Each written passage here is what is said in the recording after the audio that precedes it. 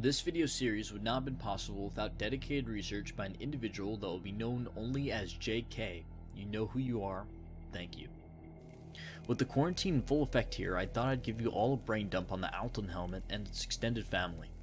In this multi-series video, I'm going to go over the famous and quite heavy Russian helmets that were used by their counterterrorism units. Special attention will be given to the Altyn helmet as it is the most famous of the bunch, and I happen to have one in my possession.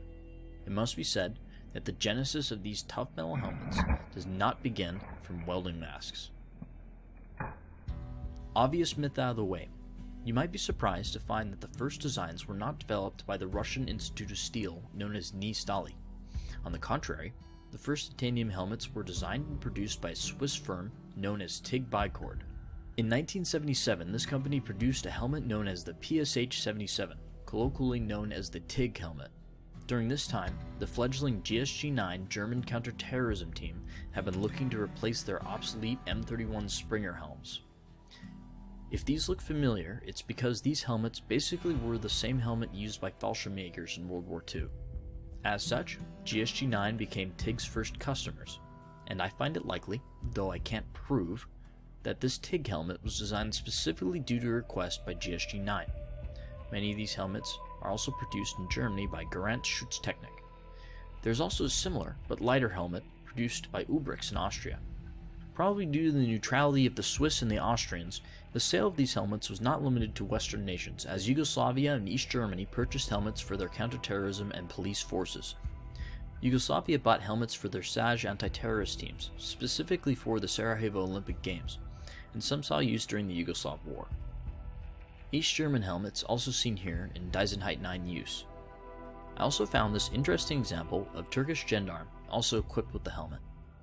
But I'm dancing around the big red elephant in the room.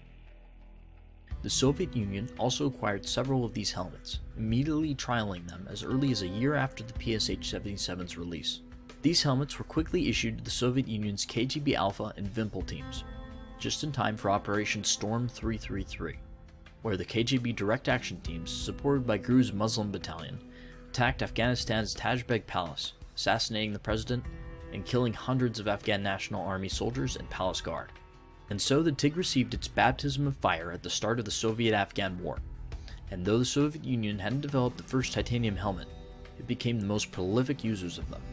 Naturally, many of these helmets were also delivered to Ni Stali for evaluation. Being a superpower rich in titanium, it didn't take too long for an indigenous design to appear, and in 1984, a new, completely Russian helmet was made.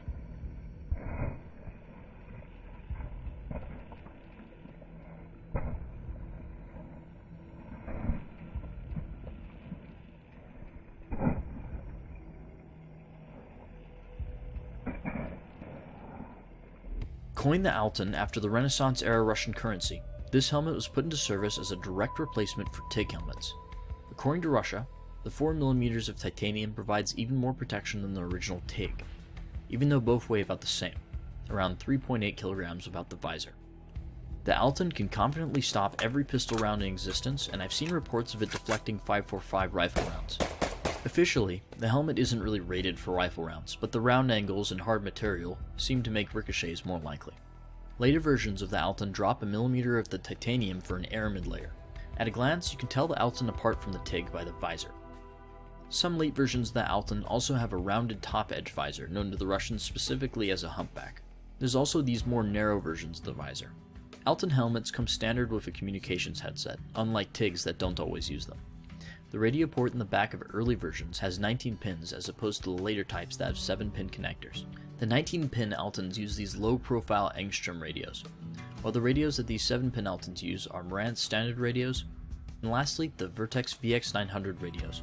This Vertex is the last and most modern radio to be used by the Altyn, and if you happen to find one, send me an email at bbgunbb@gmail.com and I can help you program these radios. Several variants of the Altyn helmet were created and put into use from the mid-1980s onward. It was used by the FSB teams during the 1993 constitutional crisis, where Alpha and Vympel stormed the Russian parliament building.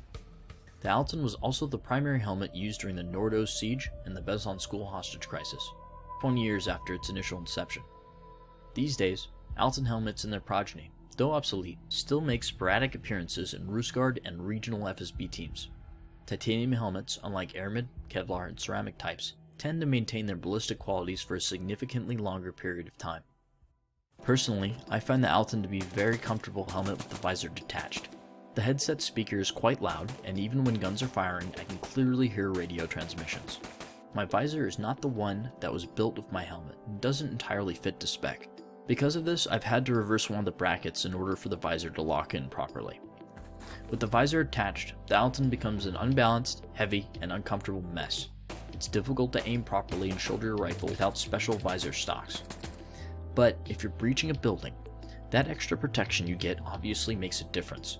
I can feel a psychological boost with the visor down, and that mental buff might give me just enough confidence to make entry. Thus concludes Chapter 1 of this video series. The long and colorful history of these two starting helmets really dwarfs everything else. In Chapter 2, we'll talk about the Altyn's extended family of helmets, including the K6, Lynx, Maska, ZSH, DT, Kiver, Vityaz S, and Vulcan.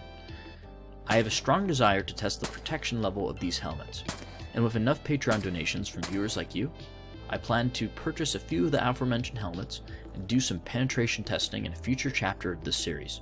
Thank you, and goodbye.